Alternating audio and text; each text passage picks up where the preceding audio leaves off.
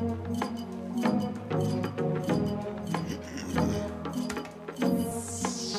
new girl, she gon' whine for me.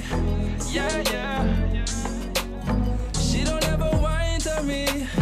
Yeah, yeah. And she don't ever mind for cheating. No, no. And I don't hate you, what we had was fun. Got nothing against your love, but I gotta level up. Level up. I gotta level up.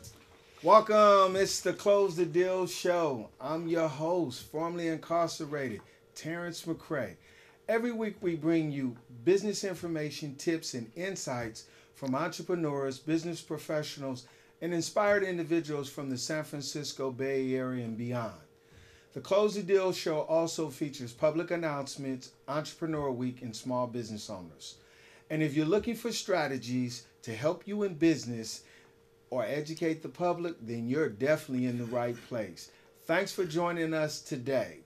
What we have is another exclusive episode of Mr. Bill Wealth, aka Jasper Smith. For all of you who don't know him, you will today. Our finance guru is here again to share some insight on a particular topic that some of you all may be dealing with in the first quarter of this year.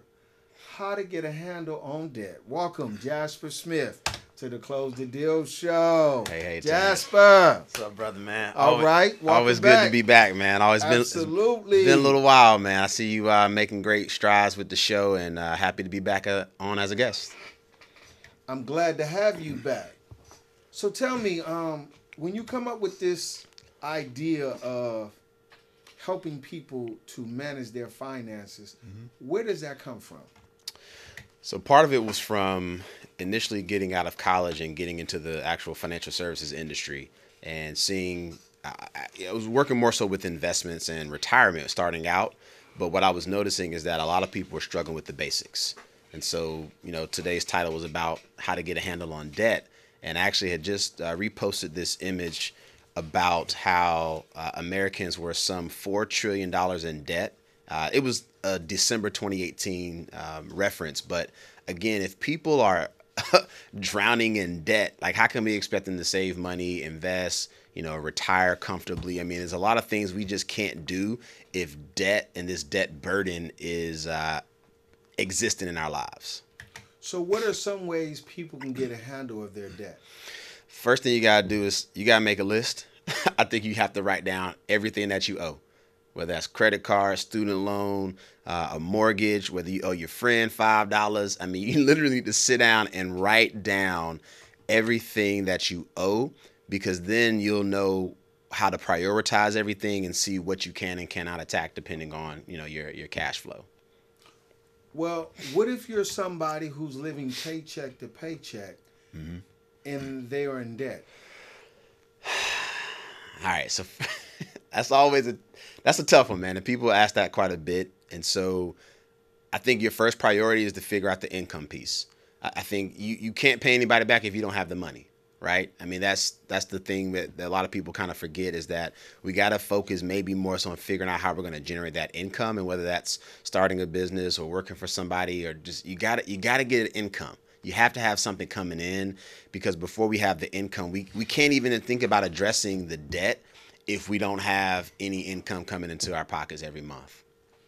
So are you referring to, say, for instance, people with issues that college graduates and still dealing with school loans? Yeah, that's a big one, man. Honestly, unfortunately, our education system pushes people to incur all this debt, but then there's no guarantee of a job or an opportunity upon graduating. And depending on your major, there are going to be a lot more opportunities available versus others where they know getting a bachelor's degree doesn't necessarily mean you're going to earn a lot. And so you may have taken out $100,000 in student loans, and now you're getting a job that's paying you $50,000 a year. So you're already starting behind the eight ball.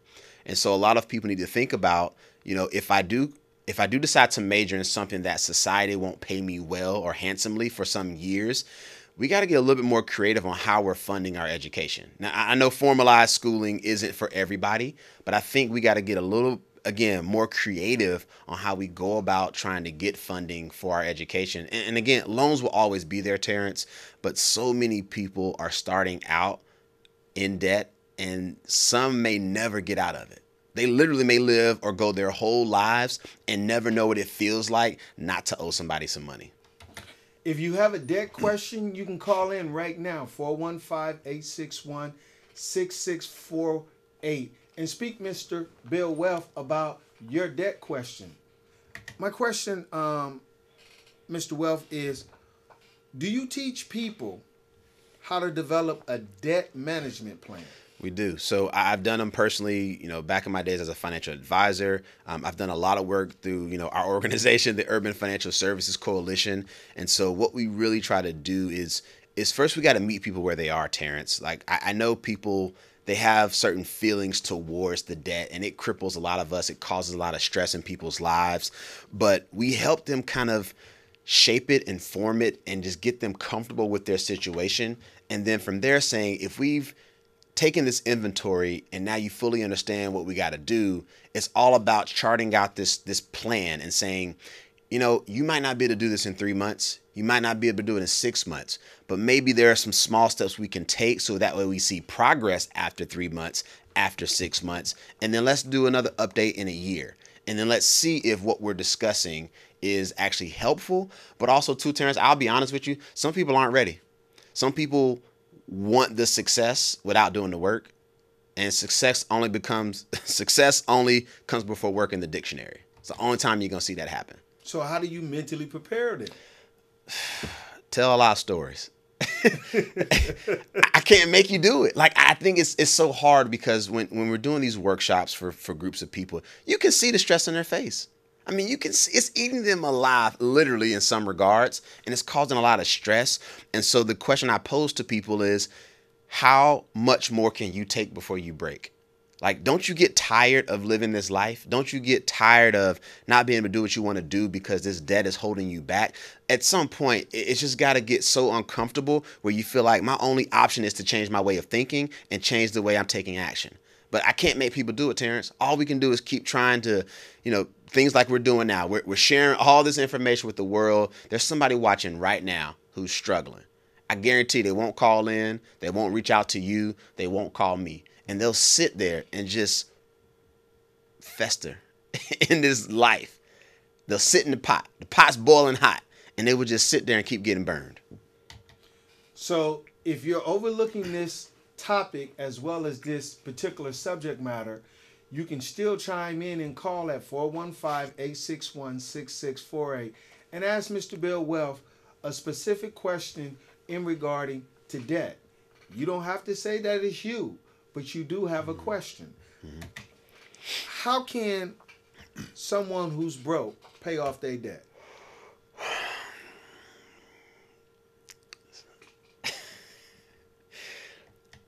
They got to get a job, got to have some income. And depending on what type of debt it is, so there are some ways, and let's say it's something maybe credit related and they're trying to relieve some of that tension.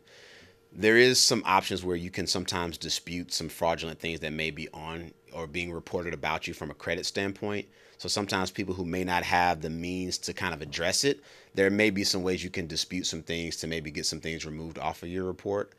There's also, maybe you don't have a lot of money, but you can settle some debts as well. It all depends. You got to take a look to see how much you owe and if the creditor is willing to negotiate. Sometimes they may not ask for full price, so you can sometimes get a discount, like maybe 60-70% off or 50%, or sometimes you can set up payment schedules. They may be willing to work with you, they might not, but I think people have to address it and maybe reach out and get in touch with some of their creditors, because the creditor's job is literally just to collect that money from you. You borrowed some money at some point and now you're obligated to pay it back. And so people can try to negotiate and work on things. Maybe they can dispute some things. And, the other option, some people flat out just go into hiding. People just owe money and they may never try to pay it back. And there's certain things you can do where there's a 7-year waiting period for certain debts, and sometimes they will fall off and creditors won't report them after a 7-year period, because again, if they can't get in touch with you, they can't collect the money. So I do have some people who opt for that option where they don't have any income, and they will flat out just avoid creditors for as long as they can. I don't like that option, but I think if you don't have any income and you're really struggling, sometimes it's good to kind of get missing. So what are those particular options for that 7-year period? Well, the idea is if I'm trying to collect money from you, Terrence, I'm going to hopefully when I got your file, I'm not hopefully. I know when I got your file, there's probably a phone number, an address, your name, how much you owed, and what you took it out for, right? So I'm going to try to call you. If there's an address, I might be sending you some letters. So sometimes people would just throw the letters away. They won't answer the phone. I had a client one time where she literally just wouldn't answer her phone. I mean, she was so nervous about bill collectors calling her that she just stopped answering her phone. Now, she ended up changing a number at some point, but she played the waiting game because life kind of happened to her. It was pretty bad. So she didn't have the income. So she played the waiting game. Now, it didn't work out completely in her favor because fast forward, some of the creditors and collectors went away, but there's still people who are going to try to find you and collect that money. So playing the waiting game is one thing, but I try to encourage people to address it as opposed to avoiding their problems. So how can someone with low income remove their debt? So let's say if you have a little bit of money, again, I think you can always try to negotiate and settle some debts if that's an option. I forgot to mention, another way that people try to do this sometimes is they declare bankruptcy. I like bankruptcy as a last ditch option. Like, let's say, for sure you don't have the income and you won't have it anytime soon. Bankruptcy could be an option. I do want that to be the last resort for somebody to do that. Most bankruptcy attorneys that I've spoken with in the past, they'll give somebody a free consultation and then they'll show them exactly how much it'll cost for them to file the bankruptcy. So again, you're still having to pay some money to get it done, but a last resort option could be filing for bankruptcy. There's also other companies out there where they do debt consolidation, and so they can look at your situation, and instead of you having to pay 5 or 6 different creditors, maybe we can lump that all into 1 or 2 different payments, right? And so that could be a way to simplify your life. So now you were looking at 6 different debts. Now there's just one payment that you make. Some people also, if their credit is decent, can do like personal loans. So there's a lot of companies that will do like personal loans for you. And again, their whole thing is, why pay all these people when you can just make one payment? Sometimes it's a little more favorable from an interest rate standpoint, but you really got to kind of do your research and figure out, does consolidating make the most sense? But there's some options out there for people. So how many people have you dealt with in those type of financial situations? Hundreds. Literally, I worked with a wonderful organization, Operation Hope, where actually I did credit counseling for about 2 years. And you're talking, we did a workshop. It was free every month. You're talking 30 to 40 people every month. And I did that for 2 years straight. We did one-on-one counseling. It was free. And a lot of people, unfortunately, Terrence, didn't come to their free appointments. It hurt my heart. They would come to the workshop, get the information, and then not come out ever again. They would never show up. And the people who didn't show up, you want to know what happened to them? What happened? Their credit stayed jacked up. Their credit they thought that they didn't need me. They didn't need Operation Hope. They didn't need somebody to help. If you are empowered and you know you can do the work yourself, by all means, go out there and do it. The information is on the internet. You can do a lot of things on your own, but for the overwhelming majority of people, they need a helping hand. And there's nothing wrong with asking for help. The people who stayed in touch with me, who utilized their free credit counseling for a year, you want to know what happened to them? What happened? Credit score went up. They didn't work any magic. Literally, they sat through the workshop. We did that inventory, took kind of inventory of where they were in life, and all we did was check in every month. That was it. Them just showing up told me they were serious. Because a lot of people out here, they just aren't serious or ready, and that's okay. Because time doesn't wait. It's going to keep moving, and you're going to stay in your situation until you decide to do something different. So if people, again, if they're willing to take that step to really change their life, then it may result in them having to go ask for help. They need to get some education. You know, last time I checked, man, people who are struggling, they tend to still have cell phones, Terrence. Smartphones. Let me tell you what they're doing. They're not looking up information about how to fix their credit. They're too busy being social and having fun and liking photos and looking at people's stories. A lot of free information out there, but a lot of people tend to not take advantage of the free resources. So Operation Hope was free information.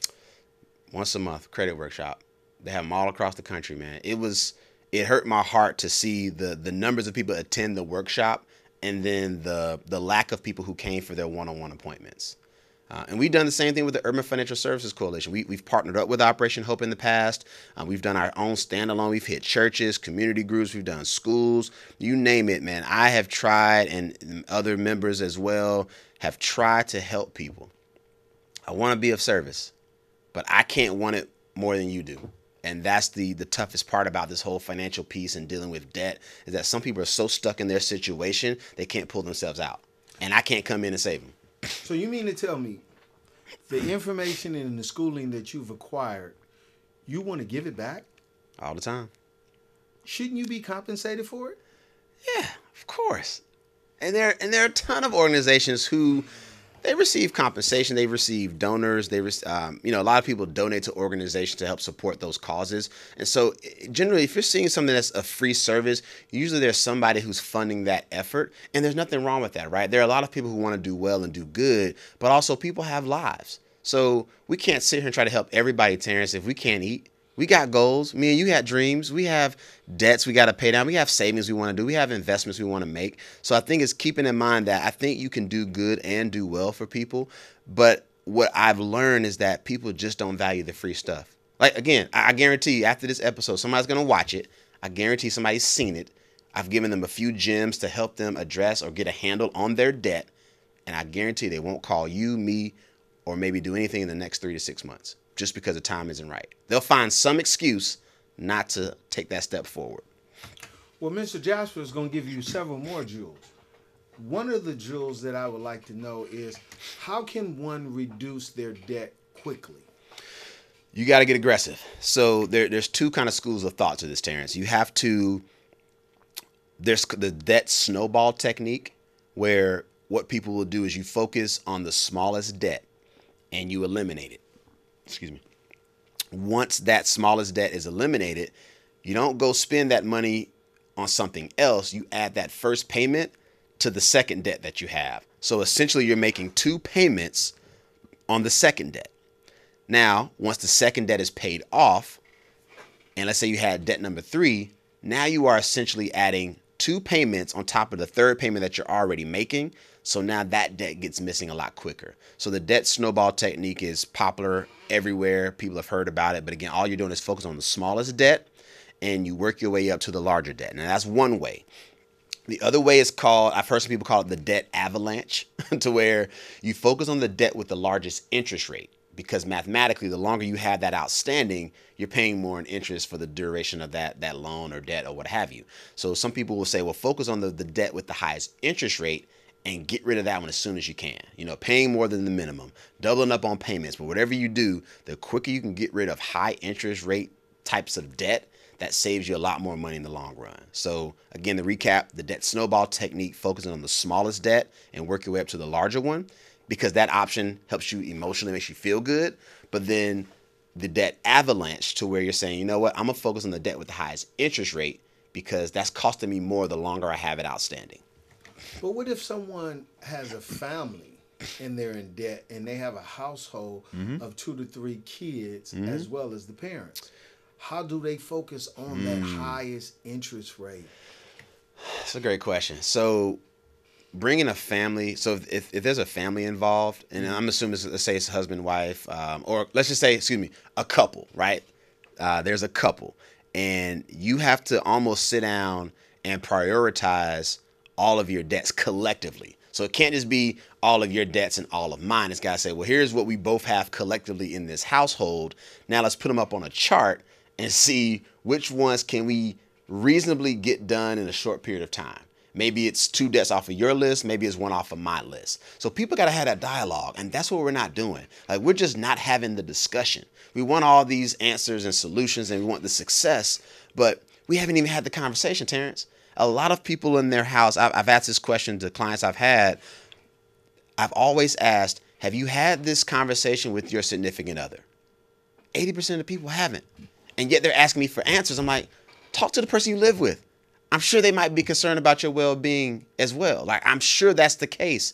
People aren't having this discussion. So we got to get a little bit more comfortable just talking about our financial issues. Well, there you have it. Mr. Bill Wealth not only sharing his tips, but providing you new ideas and strategies to work on your debt. So, how can you handle your debt? Reach out to Mr. Bill Wealth and he will tell you. Got that right. Look forward to it. Okay. Where can they find you at? They can find me on the socials. I've been pretty heavy on Instagram recently, so it's Mr._Build Wealth. Also, have a financial education effort called the Build Wealth Movement. So that's at the Build Wealth Movement. Send me a DM, like a photo, I post a lot of information. So, don't know who's seeing it, but again, you can find me on Instagram. Thank you for coming on the show. You're very welcome, sir. Before we close this deal, guaranteed, if you have your own small business, go to BAVC and look up Carmen Bennett. She can teach you how to market your business on social media. You can look Karma up and take one of her classes here in San Francisco locally at BAVC. If you have suggestions, questions, or even want to apply to be a guest on the show, visit us at www.theclosethedealshow.com. San Francisco Bay Area viewers, you can find us every Monday night at 8:30 p.m. on cable Comcast channel 29. Okay, worldwide on YouTube, please subscribe and like and comment on your favorite episode. Take good care, everyone. Don't forget, find the right connection and close the deal. So remember, level up. Got nothing against your love, but I gotta level up. I gotta level up. I deserve better, baby. Can't you thought that you made me?